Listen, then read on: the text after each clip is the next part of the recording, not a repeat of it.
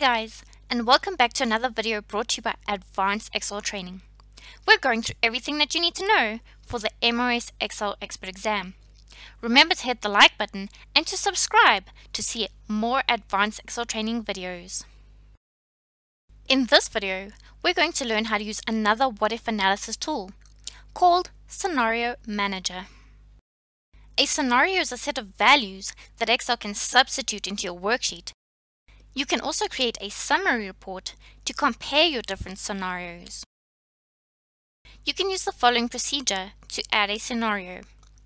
Select the Data tab from the ribbon. Then select What If Analysis.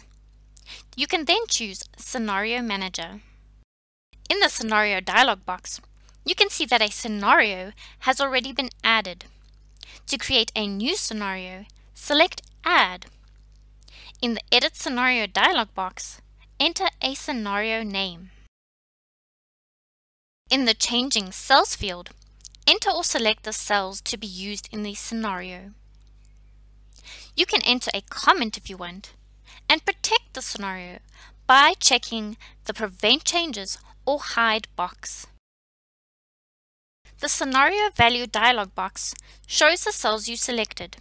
For each subsequent cell, enter the new scenario value.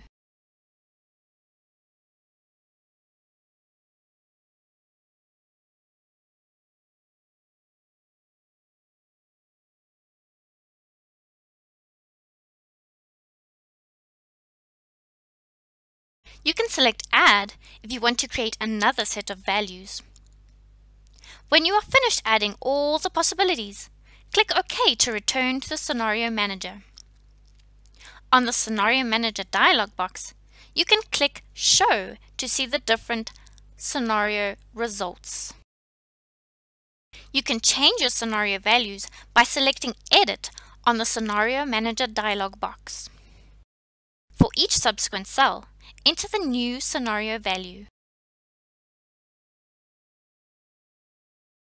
To view a report, select Summary. Then indicate whether Excel should display a scenario summary or a scenario pivot table report. Select the cell that contains the results you want to compare. Then click OK.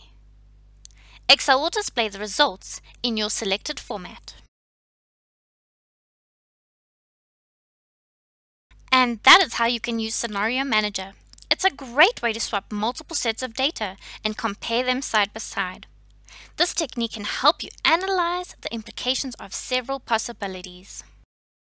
If you found this video helpful, please give it a thumbs up. And remember to subscribe to the channel to see more awesome Advanced Excel Training videos. In the next video, we'll learn how to use the cube functions. Thank you for watching another video brought to you by Advanced Excel Training. I look forward to hosting you in the next video. I'm Deborah Gray. Until next time, happy Advanced Excel Training.